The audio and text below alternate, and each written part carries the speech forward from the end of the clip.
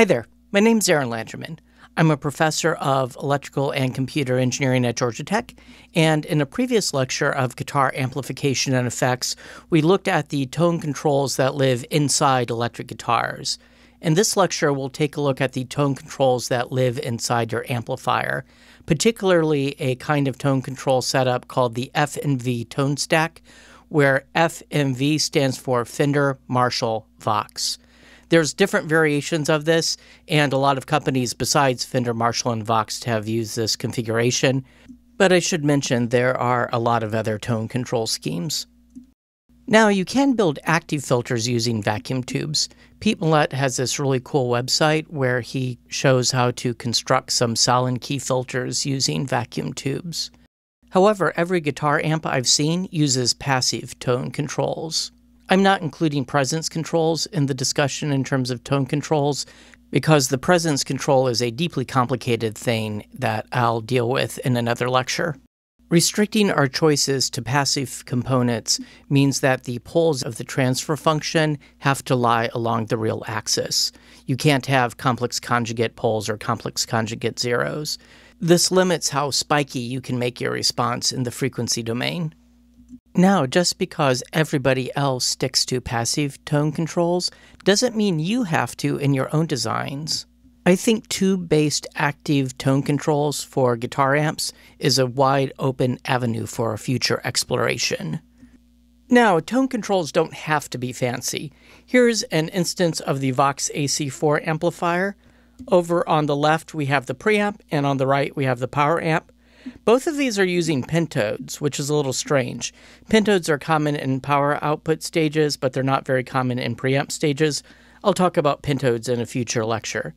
Anyway, what they have sandwiched between them looks very much like a standard tone control and volume pot configuration that you would have in an electric guitar. Of course, for the purposes of this lecture, we want to look at more intricate things. So let's take a look at the Fender Bassman. Actually, one particular Fender Bassman, the model 5F6-A, and you can think of this as the progenitor of all modern high-power guitar amplifiers. You can tell this is a pretty early Fender design because of the use of a tube rectifier in the power supply. And we do have the power supply down here. We have the main power amp stage over here.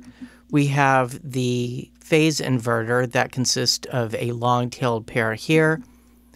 Zooming in a bit, we see that there's actually 3 preamp stages, although in general you only use 2 of them in series. So you can plug into the bright channel, that includes this common cathode stage and then this common cathode stage. Or you can plug into the normal channel, which has a separate common cathode stage that then goes to the second common cathode stage. And you can actually plug 2 different instruments into these 2 channels and it will mix the results. And another thing musicians would do is actually strap the inputs together to put your signal into both the bright and the normal inputs at the same time. So although it vaguely looks like a long-tailed pair, it is not a long-tailed pair. That's not what it's doing here. These 2 common cathode amplifiers happen to share a cathode resistor down here that plays a role in the grid to cathode voltage biasing, but notice that it's completely bypassed. So as a result, there's not really any coupling between the signals of these 2 amplifiers. So it's not a long-tailed pair. So here we have 2 load resistors of 100K, and those go up to this 325 volt upper rail supply. And the outputs of these 2 amplifiers are mixed according to these volume controls and presented to this second stage, that's a common cathode amplifier, and that's DC coupled to this cathode follower. So this cathode follower can present a low output impedance to our tone stack, and then the tone stack presents its signal to the input of the long-tailed pair. Notice incidentally that the only real difference between the normal and bright channels is this treble bleed capacitor on the volume control for the bright channel. So let's take a look at this tone stack in detail. You could really just analyze this with all of your standard sophomore circuit theory, but you get something that's awfully complicated, so we'll make some simplifying moves to try to get some intuition. So I'm going to define an input here and an output over here. We'll worry about the output impedance of what's driving it a little bit later.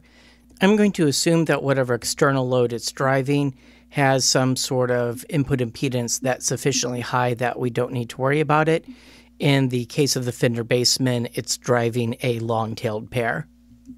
The resistor in this 56K spot is sometimes called the slope resistor. And one thing to remember about the capacitors is that if you don't see a unit listed, generally it's assumed that the unit is microfarad. So I have two 20 nanofarad capacitors and a 250 picofarad capacitor. In general, people think of this as the treble cap, the bass cap, and the mid-range cap. Although, as you'll see in a second, everything in this circuit interacts. Nothing is buffered. So the three pots that are actually presented to the musician are the treble control, the bass control, and this middle control. So the treble control and the middle control here are both set up as potentiometers. The bass pot, on the other hand, has the potentiometer just wired as a variable resistor, so it might be something like that. Now, there's another variation of the circuit where instead of the wiper going to the capacitor here, the capacitor is hooked to the top of the middle pot, and then the wiper is actually hooked something like this. Anyway, it's hooked up as a variable resistor. And in that variation, sometimes this won't be a pot. They'll just make this a fixed resistor. So you only have two knobs, a bass control and a treble control. So if we want to accurately model this, we have to confront the fact that this is a third-order system where all of the components interact. David Ye has a great paper on this where he apparently slogged through all of the math. Now, the naming scheme he used is slightly different than the one that I used, but it's not hard to translate between them. And if you take a look down here, you'll see that he figured out, okay, well, we're going to have a third-order system. So here's the coefficients in the numerator and the coefficients in the denominator. And let's take a look at the formulas. All right. So for the numerator, we have this expression, and this expression.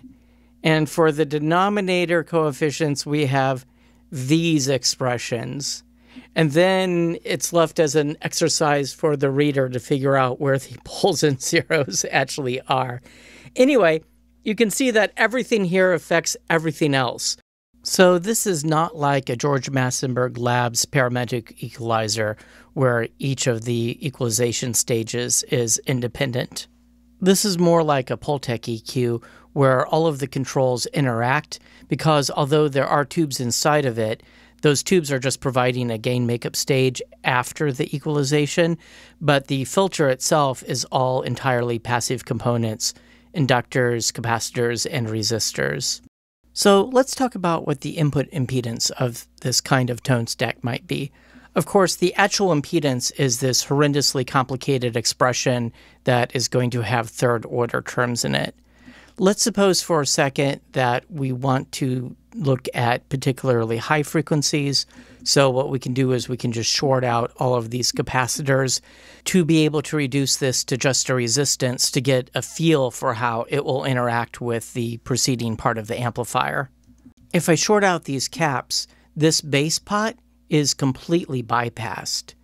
And I basically have this 56K slope resistor and the treble pot resistance in parallel, and that's in series with whatever the remaining resistance of the mid pot is. So let's look at the extreme cases. If that mid pot is turned all the way down on the schematic, and by down I mean this direction towards ground, then I just have these two resistances in parallel, which is around 46 kiloohms. If, on the other hand, I have it turned all the way up relative to how the schematic is drawn, off the top of my head, I'm not sure if that's clockwise or counterclockwise, then we have that full 25K in there, and if I add that to the calculation, I wind up with around 71 kiloohm. So the resistance we have here depends on the settings of the knobs, but this gives us a general ballpark feel for what the resistance here is. The main thing to note is that it's on the order of the output impedance of the common cathode stages that we've looked at. And that's why a lot of amps will use a cathode follower in order to have a low output impedance, usually something around 500 ohms, so we can drive this tone stack without losing significant signal. So this is another version of the Bassman amp, but it's very different than the one we've been looking at. You can immediately tell that this is a later version by the fact that it uses a solid-state rectifier instead of a tube rectifier, and it's just overall more complicated. Notice that it has two input channels, but each input channel now has an entirely separate tone stack. The interesting thing here, though, is that these tone stacks are driven directly from the outputs of common cathode stages. They don't have one of these cathode follower buffer things going on, so there is going to be some loss associated with that, maybe up to half of the signal. But notice that there is a second stage of amplification before you hit a third stage of amplification. So we have 3 common cathode amplification stages before hitting the phase splitter, unlike the earlier version of the amp where we only had 2 common cathode stages before hitting the phase splitter. Now, the normal and bass inputs do differ, as you might expect. They have different tone stacks. So the normal tone stack compared to the ones we looked at before is a little different because there are only bass and treble controls. And this resistor down here is now just a fixed resistor instead of a potentiometer. On the bass channel, we don't have a resistance down here by ground, but we do have a deep switch that lets you switch in some additional capacitance. Now the normal channel volume control has a treble bleed cap that you can optionally switch in with this bright switch that's not present on the bass side. On the Mesa Boogie dual rectifier, the tone stack comes after not 1, not 2, not 3, but 4 common cathode preamp stages, including this crazy cold clipper stage, and it's buffered by a DC-coupled cathode follower. And you have the choice of 2 different tone stacks that you can switch between, one for what's called the red channel and another for what's called the orange channel. Well, I was poking around on my hard drive and ran across a schematic for an amplifier called 100-watt HRM. This is from ampgarage.com, and this is apparently based on a Dumble amplifier. Now, Dumble didn't publish schematics, and in particular, Alexander Dumble customized each amp to the player, so it's not like there's exactly one Dumble design, but people have done some reverse engineering on a variety of Dumbles and figured out some things. So this is a version, I guess, by MD Roberts 1243. So thank you, MD Roberts 1243, for your interesting work. And the HRM here stands for either Hot Rod Marshall or Hot Rubber Monkey. I'm not sure. There seems to be some controversy. Anyway, if you have definitive knowledge about what HRM stands for, please comment below. And the main thing that gives a Dumble-style amp its HRM qualities is the fact that there's a second tone stack. There's an initial tone stack that comes after the first preamp stage, and then there's some more preamp stages, and then there's a tone stack after the last preamp stage. And it's not like in the Mesa Boogie where there's 2 tone stacks in parallel and you choose one. You can switch these in and out in different ways, but you can actually use both of them in the circuit at the same time. This amp has all kind of switching features that you can control with foot switches. And here in the first tone stack, there's actually a rock jazz switch, which apparently switches various tone shaping components in and out. In order to figure out what's going on here, I would have to redraw this quite a lot with various switch settings to get an understanding of what's actually going on. Now, as far as the second tone stack goes, it looks a little bit more normal. One thing that's interesting about this design is that it looks like both tone stacks are driven by common cathode stages. I don't actually see any cathode followers in here. Oh, This is an interesting aside, not related to tone stacks, but looking at the long-tailed pair here. Notice that there's a potentiometer that's connecting to the load resistances. So we do have imbalanced load resistors to begin with, 91K and 110K, but it looks like there's this facility to trim that out further and either get more balance, or I guess if you want less balance, who knows. And while Googling around just now, I discovered there is a guitar pedal called the Hot Rubber Monkey.